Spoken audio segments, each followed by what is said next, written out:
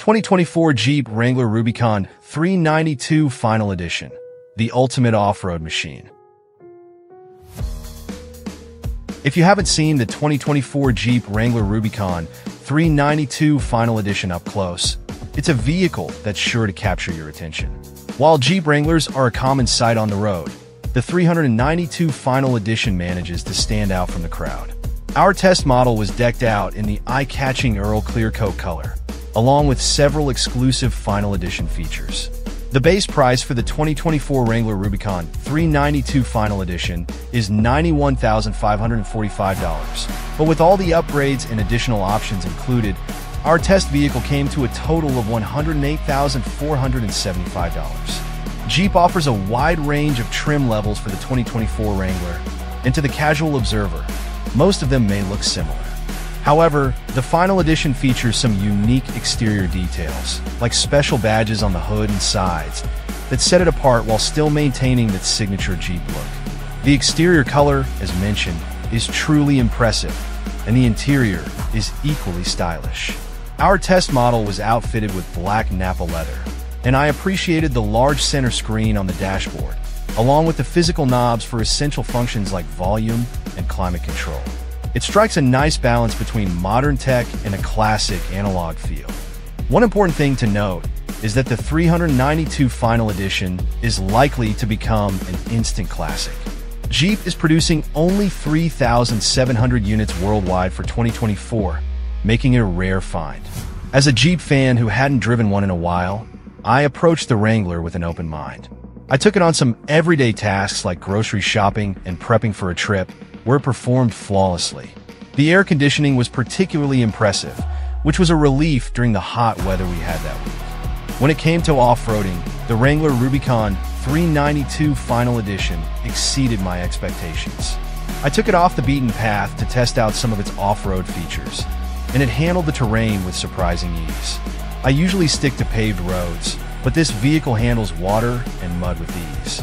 I was pleasantly surprised by how effectively the cameras assisted me in tricky situations, ensuring I never felt unprepared for the terrain. The impressive 48-to-1 crawl ratio and distinctive torque converter locking strategy are designed for navigating steep rocks and sandy surfaces, which is exactly what we tackled. I took it slow, but it managed the challenges effortlessly.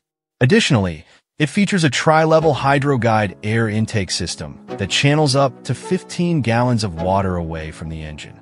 While I didn't push it to those limits, I can see how it would be beneficial. I also took it out during heavy Florida rain, and it performed solidly on the road.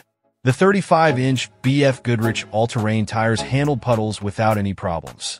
The Final Edition is equipped with an 8,000-pound capacity-worn winch, a half-inch suspension lift providing 11.6 inches of ground clearance, and rock sliders for added protection.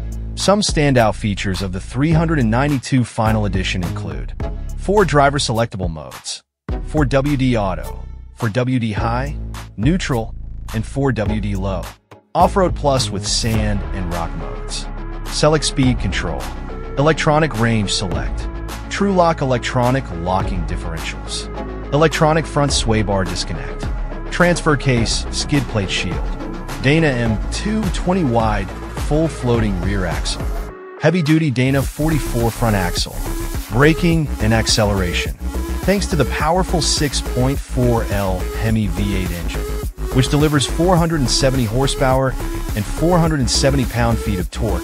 Acceleration is impressively swift.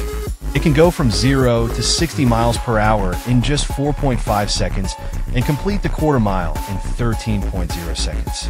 I had no trouble launching off the line or reaching highway speeds.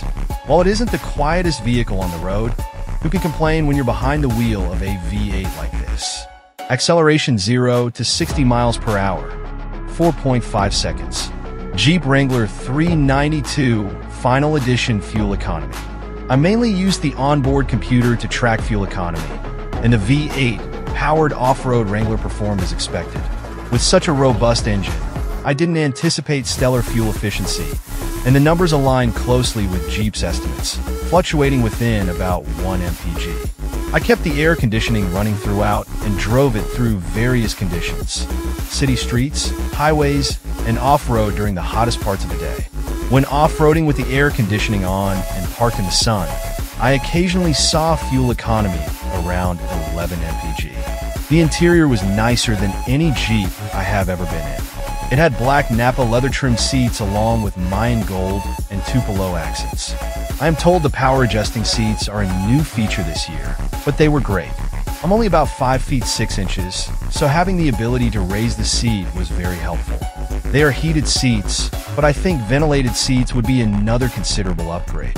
Sitting in traffic in the sun was quite hot with the top down. The second row of seats were comfortable as well. It had 3 seat belts and was spacious enough for adults, though 3 adults might get tight. The Sky One-Touch Power Top was awesome. This is a $3,995 upgrade, but you simply pressed a button and the roof opened up. A necessity? No, but it was very cool to be in what was essentially a convertible Jeep for a few days. It was also pretty fast as I got caught in the rain and it closed within 20 seconds. I really liked the touchscreen on the Wrangler 392. It came equipped with some cool features, such as off-road maps and trail maps that you could navigate to. It also showed the difficulty of these trails and some information about each one. I selected a map of my area and had no idea some of the trails were there. Pretty cool to see. Apple CarPlay and Android Auto worked as expected, as did Bluetooth. The graphics were very clear, and even though there were a lot of menus, it was pretty easy to find all the information I needed. I also liked the sound system a lot. I was surprised at how spacious the cargo area was, but it makes sense that it would be big enough to carry all your essentials for an adventure. It has 67.4 cubic feet behind the second row of seats, with plenty of space for coolers, sleeping bags, extra tires, and whatever else you might need. Our test vehicle had a removable top, which meant the bag for that also lived in the cargo area. The back door swung open from the right side, making access very easy. The upper window also opened if you didn't want to open the whole back door. The door was pretty heavy, but that's because there was a full-size tire back there, which is also nice. You know, the public's feelings on Jeep can be fickle. I was excited to drive a Wrangler after so many years and wasn't disappointed. I know the price is a major source of contention for people, but I'm not really bothered by it. Many people might add these features and systems on anyway, so why not have them from the factory?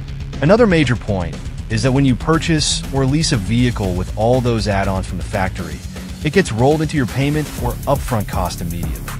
I was impressed by how the 2024 Jeep Wrangler Rubicon 392 Final Edition handled itself off and on the road. The engine is incredibly powerful and fun, and the interior receives some prominent upgrades as well. Overall, Jeep nailed it with the 392 Final Edition. The 2024 Jeep Wrangler Rubicon 392 Final Edition marks the culmination of a high-performance era for the Wrangler, showcasing a powerful 6.4-liter V8 engine that delivers an impressive 470 horsepower and 470 lb-ft of torque.